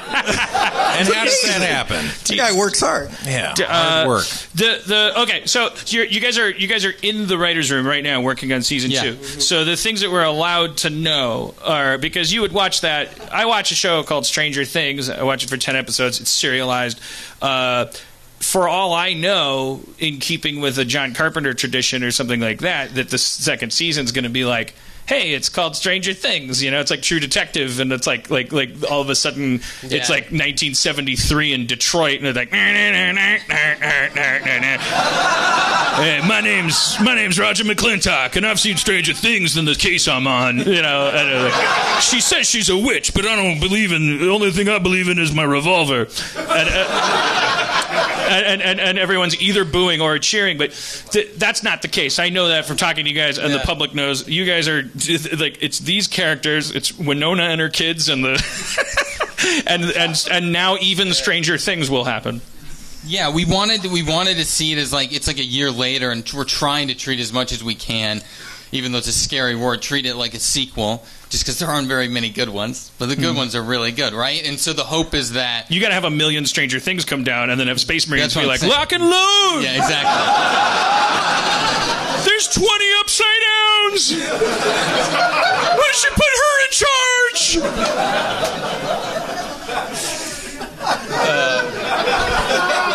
It's aliens. Yeah. But did you guys know? Did you watch Halloween, and then you watch Halloween 2 when you're a kid? I mean, you guys were kids when you saw it too, I'm sure. But when I was a kid, it was happening kind of. Like watch Halloween. It was like the original. It's like the birth of Michael Myers. You watch Halloween 2. Oh, it's the sequel. It picks up where it left off. But now he's killing people in the hospital with a scalpel. And then you watch Halloween 3. It's called Season of the Witch, and it's about like a microchip in the back of a mask, and there's a mad toy manufacturer that wants to enact a Celtic tradition, and you always think when you're a consumer back then, I was like, how could they not understand? But then now you've probably already experienced enough to understand, like, of course that happens, because nothing happens like the way it should. Like the decisions that are made aren't happening. John Carpenter did an interview, like, and he was like, well, we did Halloween. It was like this amazing movie. Our plan the entire time was going to be to always do a new movie every Halloween. That's all we wanted to do. It was going to be an anthology. It was like he didn't even want Halloween to be so successful that Halloween 2 was demanded to the point where I don't even think he worked on it. I don't think he was allowed to. I don't even know like that it was like oh yeah, someone else will take care of this because it's just fucking money is pouring out. It's like when you hit oil and it's just in the movies and it's just gushing out and you're like, where's all that oil going? And it's like, yeah, exactly, motherfucker, get some barrels over here. That's what's happening with you guys, right? I mean, you can say yes to that without vilifying anybody. It's just like that is the state of the union. Like, you guys didn't expect. Yeah, but like Netflix they didn't invest in it going, this is going to be a 1 year like it was always going to be planned to be, keep going. So right. we had to go in with that mindset that was the intention. But do you think keep going? Do you think that their attitude changed at all about like based on, I don't even know, well, who even knows what numbers they look at? But I don't know. We don't know. No, we don't know. I mean, they really honestly don't tell us, and I mean, we're just trying to do. I mean, it's really scary. I mean, I don't know. I mean, now never before have we been in a position where anyone cared about what we were doing. Which is like a huge terrifying luxury I've realized, though. You know what I mean? Like, because it comes from much more pure place, and now there's like all this noise, and I'm like, I'm like neurotic, and I'm thinking about what other people are going to think about it. I'm like, that's bad. I got to stop doing that. And do you guys have each other to turn to for that? Stop thinking about that, and then and then we're just trying as much as possible to just write what we think is cool and what we want to see, and not worry about like longevity or franchisability or any of that shit, and just write a cool second season and then worry about the rest later, which is not necessarily how everyone wants us to be doing it. But I think it's the best thing. And I think it's going to result, in the best thing. But I don't know, because I see all these filmmakers I admire and they mess up on sequels, and like Netflix doesn't even like us talking about sequels because it makes them nervous because there's so many bad ones. So, but it's not a traditional. But it's a TV show. I mean, no, but it's not traditional though, in that it ends. Right. Like we built because it built a climax and it ends, and the main tension is resolved. So it's different. Do you think when you say that they're nervous about the sequel thing, do you think it's more like the word sequel. It's more like the word sequel. But we like using it just because we like seeing it as it's a new tension that then also gets resolved. It was always important to us not to do the killing thing in season 1 where it's like we almost got Will, but he's in. Oh no, he got snatched away by a larger Demogorgon. And it's like, we got to go get that. It's like. We want to do different. We want to do new, different stuff, And so I don't know. But we're excited about it. And as long as we're excited about it, I feel like we're fine. We're good. Can you describe the worst version of the show? The worst version of season 2 as you see it in the eyes of the person that wants the worst thing for the show. I mean, like the thing that is your worst nightmare. Like the thing. I know. It's sort of because I love Home Alone. It's one of my favorite movies. Right. So, but when I was like a kid, and Home Alone 2 came out, I was like 8 or whatever. I was like, what the fuck is this? It's like. It's the exact same thing. They've just slotted in the pigeon lady for the shovel guy, and right. Do you think that's? I mean, this is bullshit. Is that your worst nightmare? That's the worst nightmare. So instead of communicating, like 11's lost in the Upside Down, they have to try to communicate with. Well, why not 12? And 11 and Winona starts to communicate with magnets. The magnets start to move, and that's my worst nightmare of the show. I'm not interested in that at all. And do you think? I bet you can't answer this question honestly, because I think they would. But it's like the question I want to ask is do you actually think? Because I think Netflix is justifiably deified right now. I mean, they're kind of beyond HBO at their still going peak, because at HBO you could kind of. It was still born from a non-Silicon Valley model, and so now Netflix has combined the prestige of HBO and the success of 80s NBC with the fuck you, we're doing it different and we're not sharing our thought process of Silicon Valley. And it's kind of like terrifying and titillating. I love it. Like, I love it. It gets a little boring hearing pitches, like having a little shitty studio in Burbank, and every time you hear a pitch, you're kind of like, so where should we take this out? Netflix? It's like, yeah, well, that's like saying, I'd like to be on TV, please. It's kind of like all of a sudden you're back to being 10 years old, but I think it's a good thing. And anyways, I guess what I was going to ask, but you can't answer this, is do you really think that they would want to see that formulaic, like, plugged-in thing, or? I mean, ultimately, I do honestly believe they're banking on us, and then like if I make an, they're not writing the show. So if I make compelling, I make an argument, I explain why we want to do what we want to do, they back us, right. And so it's so crazy they did this in the first backed place. us in the first place. I don't know why. I still don't know why. It's crazy.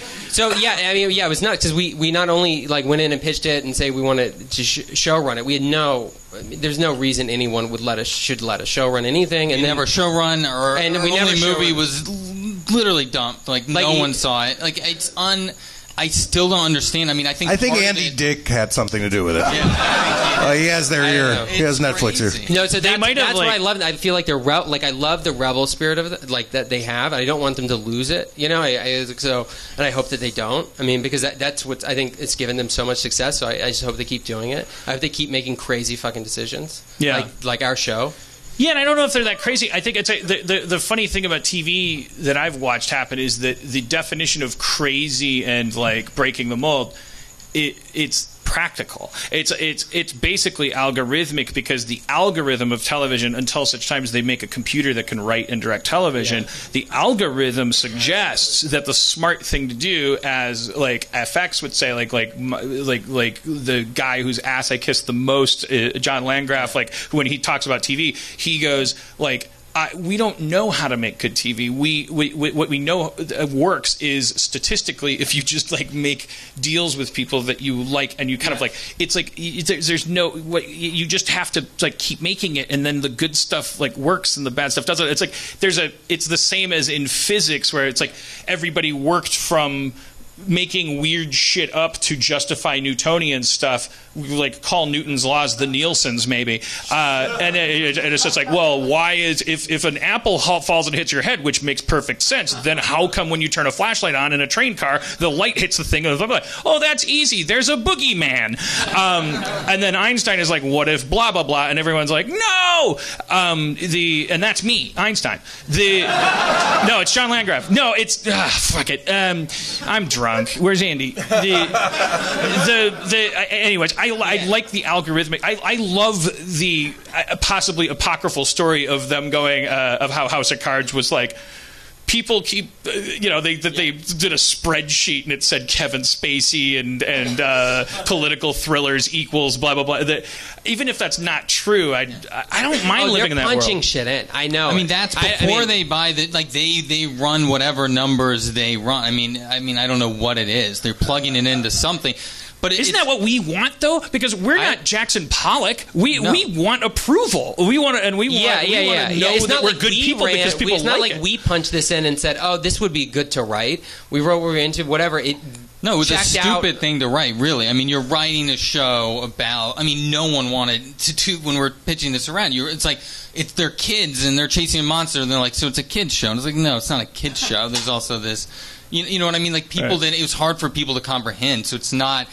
For us, it was not writing it from, like, let's sell this and make this hit show. It's like, let's just try to write something that we want to see, and then hopefully, and then we didn't even have whatever that Netflix, we should take it to Netflix. We didn't even, like, I didn't even dare utter it because it's like, there's no way. It just didn't even occur to me that could be a possibility. That we should take this and sell it to Netflix. Like, I didn't want to be an asshole and say that. It just felt so unrealistic. Well, where in God's earth did you think it would be? I don't know. That's my point. We didn't know. God, you guys' instincts are terrible. Yeah. Did you think there would be an ABC? It's fucking goofy. What did we? I don't know. We were just being... It was really naive. I don't know. But yeah. So how did you take it to Netflix? The weird thing is that because we were so not established, and then we were working with a producer that we liked, Sean Levy, but he's a film guy, he's not a TV guy. So it was basically, it was a terrible package. It was a terrible television package, and so we were like, let's go around to studios, not actually to networks, which they're the like for instance, a company called MRC helps fund House of Cards, but they don't and then Netflix airs it. They help pay for it. So we're like, let's get one of these people, and that'll make it a sexier package. And so we are going around doing that, and then mostly we were getting passes, we were getting a few interests, and then somehow Netflix heard about it. They were the only network or anything that we pitched to the whole time. Netflix just heard about it. Well, no. They have cameras everywhere. Yeah. It was specifically, it was like a TV agent, like at a breakfast, pitching other shit into the Netflix executive, and him going, "Oh, we're looking for stuff." So lucky. They're like for like young adults, we're looking for we like Supernatural. And 80s films do really well for us. Like, it was just it was like, oh, they're talking about the shit in their algorithm, I think, that they were looking for. And he's like, "Well, I happen to have this thing. We have 2 studios who want it." He's like, "Give it to me now over the weekend," and then it happened really fast. And I think it helped. You know how things work? Like, you can't get that first bite, but then once one person is interested in it, it's suddenly like, oh, it's a thing. Right. Like, oh, people like this. It's legitimate. Like, it's legitimate. Because we had like 12, 15 passes, and then one person bought it, and then suddenly everyone's like, oh my God, this is amazing. I was like, it didn't change in a week. Like, it's like someone just liked one person liked it, and then it's a snowball effect. They're so and then and during that, while I was having that snowball effect, someone at Netflix heard about it. So the immediate audience here, I don't know if it's still a thing, but everybody's going like, okay, so what do I do? And I never know how to answer that question. Well, you obviously you make something that you love and hope it just gets out. That's because for us, at least for us, for so long, that's what you're saying. We were writing stuff that like we thought. Like, we'd meet with these producers or whatnot, and they were like, this is what we're looking for. But the weird thing is, Paranormal Activity. You guys are directors and writers, but you did come to a point which is a little... There's a way to look at this in a disheartening way, which is that because directors shoot stuff and writers write kind of documents suggesting you shoot stuff later, and you guys made a decision to pull out of the shooting of stuff, which is that advice, which is Channel 101, which is like, hey man, do what you're gonna do if you're allowed to do anything, and you guys were like, let's not make short films anymore, let's write scripts, and that'll be the path. I don't know, are we telling these kids to go in their backyard and shoot home movies, or are we telling them to run over their keyboards? I mean, I know that the simple answer is if you want to be a writer, run over your keyboards, but you guys are auteurs. Tell the auteurs what to do. I think you do both. I mean, I think it's super. I mean, first of all, though, I never understood that advice of like, oh, go shoot. Maybe you can do it now, but it was like, oh, anyone can go make stuff. When these filmmakers were talking, like, anyone can go make stuff now. It's so cheap. It's like, no, it's not. Like, it's fucking expensive. That always made me mad. Like, you just go make something. It's like, just to get good audio is expensive. Audio is the hardest thing. Like, it's audio and getting the lights and getting the people together, and like it ends up being like a big endeavor. So it like always made me mad that it's so easy now with technology that anyone can just go out and make something. It's like, it's not true. And if you're not into visual effects, which we're not, we don't know shit about visual effects. Like, it's not. You're not going to make. There's zero chance of making something that's going to get you in the door. Like, that's just my feeling. There's like those Sundance movies that are shot on an iPhone or whatever. Like, you can. I think that is a route. I think for it's a hard route that most. It does not. It's honestly one of the hardest routes, I think, which is to make those films and hope it gets into those festivals, and hopes that the percentage that is so small. So it was us doing a little bit of. Okay, but even like Tangerine is like over $100,000. I mean, it's like, not cheap. It's not like you don't have $50 in your pocket. But I think what we realized is that a part of this was because when we were at Chapman, you're going around and we're interning at these production companies, and you're reading these scripts, right? And these are scripts that are from people that we saw had representation. A lot of this stuff they were getting paid to write this stuff, and a lot of it's not very good. a lot of these scripts in Hollywood needs content. Everyone needs content. So it's us going, if we can teach ourselves how to do this, then I think there's at least will be a crack in the door that we can get through. I do really believe, and maybe it's super naive, but I feel like because the minute once we wrote something I actually deep down thought was actually okay, like it kind of worked, it ended up eventually selling. Which was because I knew the other stuff that we had written, I just knew. I mean, I just if I was really, really honest with myself, I knew it wasn't good enough. And then when we got to that place, and I thought it was good enough, it ended up selling. So I feel like if you fail enough and you try enough, and I don't know. That's what worked for us. I mean, we fumbled around for so long. So we're saying that the internet has become such a glut that actually, truly, and I'm not going to agree with this yet, but what's on the table is the idea that whereas in 2002, when I was spouting it the most,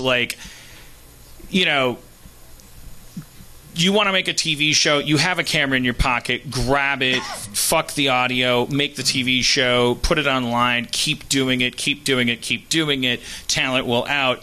That we've actually hit a point, maybe the theory would be, we've hit a point where it's there's too much shit, and the internet is oxygen. It is just the air around us, and it's no more shocking that anybody in this room knows how to make a video about two people farting and flying in the flying saucer than it is to it doesn't matter. There's too much shit to click on, and everyone's got too much shit going on, and so we focus on scripts as a document because it's sort of part of the old world, and we write up our idea of fade in on this and cut to that, and this is our idea.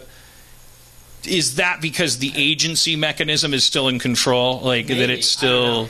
I think that can. I think what you're saying. I think people are doing that, where they're making that stuff and it's cutting through. I just think it's so percentage-wise, right? It's got to be pretty low. Because there's, like you said, there's just so much. It's also just kind of random. What's going on YouTube? I don't understand some of the stuff. No, because I'm not even on Twitter, but on I was searching Twitter to see what people are saying about the show, and you click on these people, and they got 10 million followers. And I was I don't know who this YouTube star is. Yeah. So I feel like so we should not be talking about this. We shouldn't be talking about it. Yeah, I don't know. Right? That's maybe okay. Yeah, we shouldn't be talking about it. I think the world agrees. Yeah, let's all stop talking about it. Let's talk about race. I think that. All right. If your eyes can really pop out. That was craziness. Oh, how many episodes are you doing? Season 2? 9. Oh, okay. Which is weird, but it's great. It's a little warning shot. What's a warning shot? Is it one less than the first season? Well, no, one more. Oh, okay. It's a little gummy bear. Yeah, it's a little... filled with NyQuil. Yeah. I don't know. It's a weird time to be doing this because it's one of the first times that I can think of that you can come up with an idea and you can go, well, this is how long this story is. It's 5 hours and 30 minutes and 20 seconds, and that's just how it is. And you can actually put that out. And I don't know I can't think of another instance. Usually you're writing to commercials or you're writing to, why are movies 2 hours? Is it because you have to pee? I'm still trying to adjust to all this because I just can't. It's based on some kind of thing, and that's the same with the 22 minutes, the 45 minutes. I'm raised in front of Cheers watching TV, and so I come up in the 21st century, and I'm like this craftsman, and I'm this other show is shittier than mine because it's doing serialized storytelling, and that's a cheap tactic. And now I'm in this world where it's hey, old man, this isn't serialized. Hello, and I'm sorry, I'll try to serialize it for you. But as I try to shake it, as I'm it it's sad. It just reminds me of like the SNL sketch where Dana Carvey was playing Johnny Carson in a post Arsenio world, who had his fingers elongated because Arsenio has long fingers, so it was called Carsenio, and it was Dana Carvey doing Arsenio as Johnny Carson and going like, ugh, woof, woof, woof, woof. That's how I feel when I think about serializing something that I'm writing. Like, oh, this is going to be binge worthy and all this stuff. It's like, wait, I feel like I'm purposely, I can't tell when I'm stooping, when I'm evolving, and when I should just retire. And like it's like, well, if I that serialization thing is like a big fucking weird mind fuck for me. Yeah. Yeah, but that's because you're growing. I mean, because we're different because we grew up on, and I didn't grow up on watching much TV, to be honest. So we grew up on movies and movie structures. So that's kind of what I think that's what drew us to it, and also because the movie industry is so sad. Like, we try to get into the movies, and it was it's a little depressing right now. And there was so much in TV, and whenever we went to TV meetings, or even not just with producers who did movies and TV, they're like, "Well, what are your TV ideas? What are your TV ideas?" Because they need content so desperately. Are that's you guys just taking a movie and breaking it up? Yeah, we're just like, yeah. That's basically what we're doing. Is that why the guy goes, the cop guy goes to the lab, and then he's like, "Oh man, there's a lab here," and then they like knock him out, and then he wakes up and he's like, back to being a cop. Is it? That's more like us running ourselves into a hole. And then being like, well, that's what I mean. Kind of. It's like he's like, well, you can't go forward with that, or the movie. No, it's done. It's done. Yeah. I mean, really, it's almost like it's like 4 movies. I mean, it's 8 hours. It's like a Lord of the Rings. Like, yeah. when I was like, Lord of the Rings, great. 1 book, 1 movie. 3, awesome. 11 years of our lives.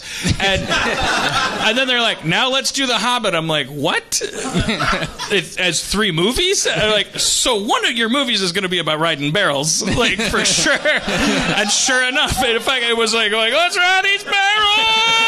And they're like, watch out, it's the barrel wizard. What? I'm the barrel wizard. Would you like to keep riding the barrels? But yeah, because okay. So, well, at the outset of season 2, did you? Because you're already. Did you do a whole like okay, here's what's going to happen from beginning, middle, end in the whole season, and then you chopped it up like a little pie?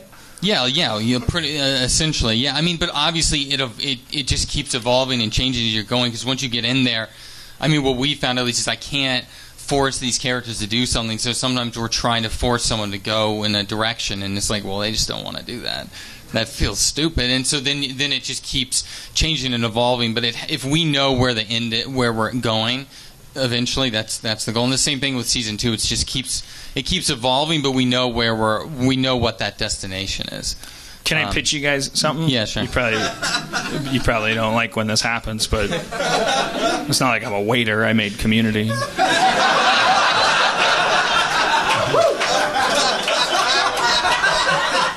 And I know you don't want to be pigeonholed as the 80s guys, but you know Encyclopedia Brown? Yeah. Because I just want to make Encyclopedia Brown, but like Chinatown. Like he's the smartest kid on the block, which means he has Asperger's, but he's like, it's hard for him to deal with people, but he can solve crimes, and it's like, but it's hardcore. He's like a kid detective. Hey, who stole your bike? I found it out. It's the mystery of the missing bike.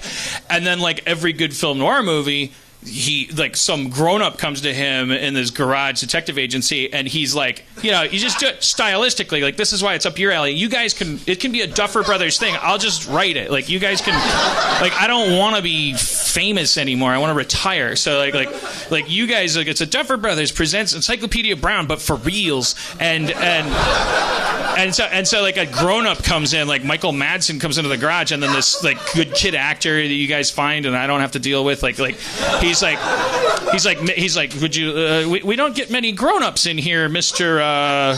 Smizzle, Robert Smizzle. Would you like a drink? I have a, and because he lives with his, fuck Encyclopedia Brown. Don't give him any money. Like but it's based on that. We'll erase the part where I legally left a paper trail, but like. but he's Encyclopedia Brown, and so it's like, okay, mystery of the missing grapes. I got it. Well, the grapes were here, and there's more because the hose was out before. And okay, good job. And you got that bike back and beat that bully. Here's your 3 carrots. But then he like gets a grown-up job, and it's like clearly, he shows up and there's a fucking dead body. Like he's supposed to just go somewhere and like, I think there's a bike and I want you to get it back, and there's like, but it's like a grown up and he's like, I need a kid. There's like, kid can get in a doggy door. I can't, whatever his thing is. And then, but it's clearly he's been set up. Like he's supposed to witness it's like he's being used, and he's been fucking set up. That's the threshold you cross. Someone just fucked with Encyclopedia Brown. And he's like, fuck this, and he has this like voiceover. Like I've always wanted to write something with voiceover. Like, but it's like I always hate it, but it's like I'll do it. You guys direct it.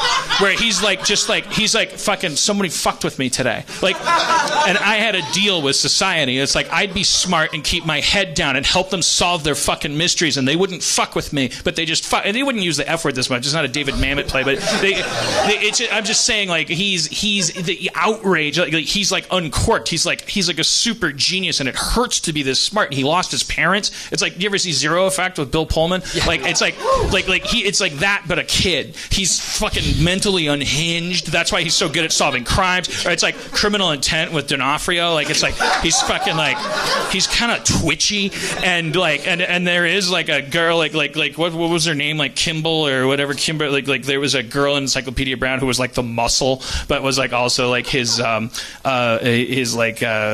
Watson, but she was kind of like she also was bigger because girls mature faster, so she could beat up Bugs Meany.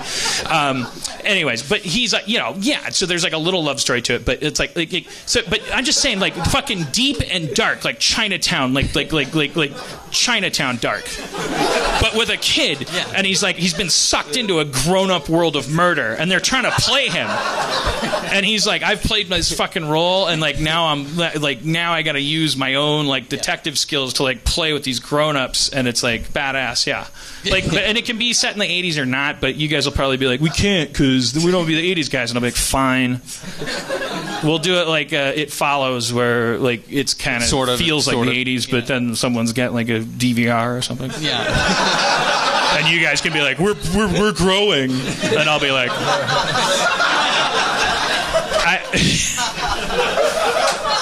so like you guys are into it. We'll go to Netflix, because every time I go there, I'm like buzzing, and I'm like, it's Dan Harmon, Community, and they're like, what? I went, So if I went in with you guys.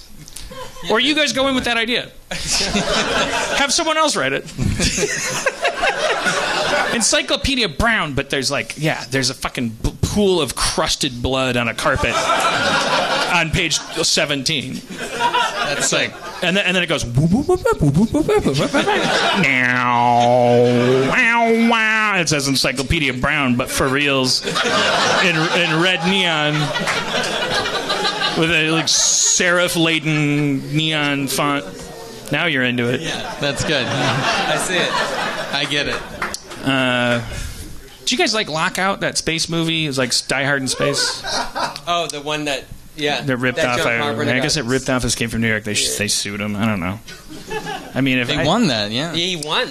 I know, but that's kind of weird to me. Like I didn't. If you can sue for that, like. I'd be in big trouble. Like I felt like Zemeckis is going to be calling. I saw like a Q&A with him, and they were talking to John Carpenter, and he had someone who were like, "What do you think about these? All these remakes of your movies?" He's like, he loves them because he gets paid. Like he gets. Oh, is he? Yeah. So I'm with Lockout. He's like, "Fuck this! I'm not getting paid for this. Like you remade this, paid for this." Oh, sure that's why he's mad. That's why he sued. I'm sure. But it's just okay. Yeah, I don't want to knock his point of view or I didn't see it. Did you see it? Yeah, I did. And I thought it was just Guy Pearce. I thought it was Die Hard in space. I didn't really think. I mean, I recognized devices used in Escape from New York, but I didn't think that those devices were the light bulb. I thought that they were kind of like I don't know. But now I feel like I'm going to get in trouble with people I admire. So I'll stop there. If John Carpenter You just seen if you can rip off Encyclopedia Brown? Is that what this I actually had there was a point where I had a meeting. There was somebody that controlled the rights to Encyclopedia Brown, and then my agent at UCA was like, yeah, okay, you're going to meet her at the... And I was like, I came in, and it was like 10 a.m., and I ordered a vodka on the rocks, and and she's like, you're drinking at 10 a.m.? Why? And I said, because I'm amazing.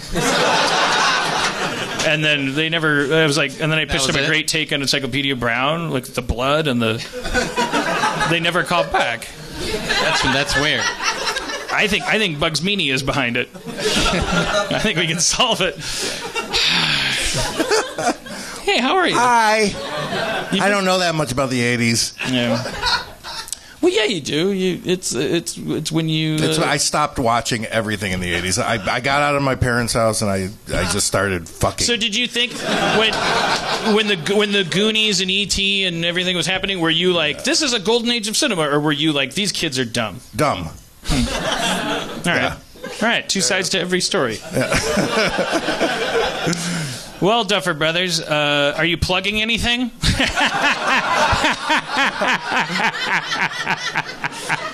Skull juice. Say skull juice. Skull juice is coming out. Oh, do we need to talk about MeUndies or Pogo Sticks or anything? No, we do not. Did MeUndies drop us? No. It's all fine. Okay. We could everyone hear demonstrate our skills though at advertise reading if we wanted to. Because I don't want to threaten MeUndies if the relationship's good, but I do want to point out that I mean, they may think they have us by the short hairs, but their product could be so easily pooped in. Oh, yeah. Like, you could just shit your pants on stage, just be like... Our whole commercial in New York was about people shitting their pants during the MeUndies commercial. And they loved it. Okay. Well, thank God it's a great product. Yeah. But your 20-minute commercial or whatever was the best thing I ever heard. Wow, thanks, man. Thanks. Yeah. I'm not just saying that because we're friends, because I kind of, because we're friends, I kind of hate you. No, you don't like a lot about me. Yeah. All right, well, I should probably do a rap. Yeah.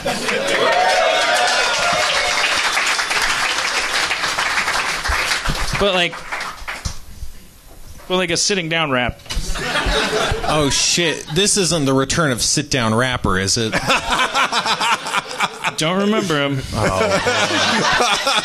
or that thing about he didn't care about your needs. Yo. Oh. Yo. Yo.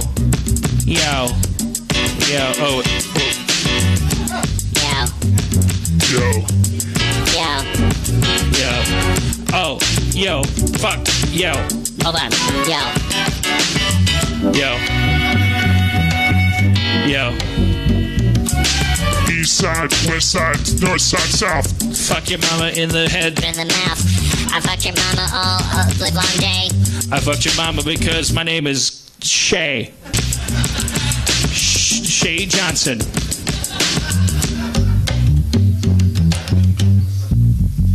A new character. My name is Shay Johnson. I live on 3rd Street. I like to go to the haircut in Beach Street. I like to get my hairs cut on the side and on the top, and then I take them for a ride. Say, look how much short my hair's got. And then the women say, oh man, look what you got. And then I say, you want to smoke some pot? And they come back to my house and I say, my soul's rotten. Cause I'm a depressed rapper from the new era of hip-hopper. I'm gonna kill myself with my lyrical madness. And why are you calling me? I don't know why you don't call me. I don't know why everybody got a problem with me. I'm just a depressed rapper. I'm so depressed. God hates me. I'm so depressed. I'm a depressed rapper with an auto-tune effect. I'm a depressed rapper. Like all the rappers are. You don't hear anybody using this effect to say something cool like, hey, I had a great day today. I really felt like I had a win. I had an audition, and I feel like I'm in the system. No, I'm going to wish them well. I'm going to go down to New Orleans and help them stack sandbags, you know what I mean, to save their lives from the incoming flood. I'm going to donate my money and donate my blood because I know people need help, and I'm going to go to a restaurant with a good Yelp score because I want deconstructed lasagna and some more foam soup Because I'm a rapper and I've got a lot of positive things to say. It goes like this. I want to kill myself. Why don't you pay me for fucking you on the shelf? I need you to pay to fuck you, or I'm gonna kill myself. Why does your face make me feel like I can't feel my face? I'm gonna go to hell when I die, cause I got problems. I got, oh my God, I feel so bad about myself. I feel bad about myself. But the Duffer brothers in the house. I fucked your mother till her pussy got tight as a mouse. Your mama's pussy stole some cheese from me, and I ran after it like a cat, and it tried to fool me. Your mama's pussy ran into a hole. I reached my hand into it, and it put a stick of dynamite in my hand. Dressed like a mouse. The dynamite was dressed like a mouse. The dynamite was dressed like a mouse. Yo, take it away. Yo, I'm MC Dynamite Mouse. I'm No, don't take it. For real? You made me come here. No, it was a impulsive thought. You told me to come all the way over here and rap. I changed my mind. Don't make me get mad. Oh. Yeah, right. Fuck you. 9/11. Happy 9/11. Don't forget 9/11. Yo, when those towers came down, my heart came down, my aortic valve came down, but my heart was the tallest, and now it's the ballest. Yeah. I never forget when I fuck your mama so hard her 9/11 gets wet. I made her pussy so wide I flew 2 planes inside. Now she came and then she died. Yo, but then she went to, oh shit, oh fuck, what the fuck, what shit. God damn, it was like a terrorist attack, woke a sleeping giant. Yo, get the UN's consent before you invade a country. Thank you for coming to Harmontown, everybody. The Duffer Brothers. Duffer Brothers. Dino, give them a chance. Will you give them a chance when you see their show on Netflix? Andy Just give them a chance. And Dustin Marshall. Listen to Skull Juice with Dino. Listen to Skull Juice. Have a great night. Go listen to Skull Juice. Take care.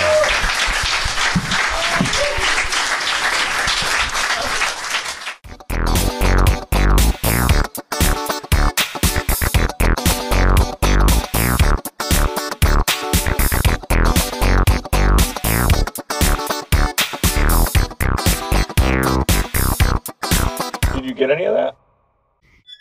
It's a good show.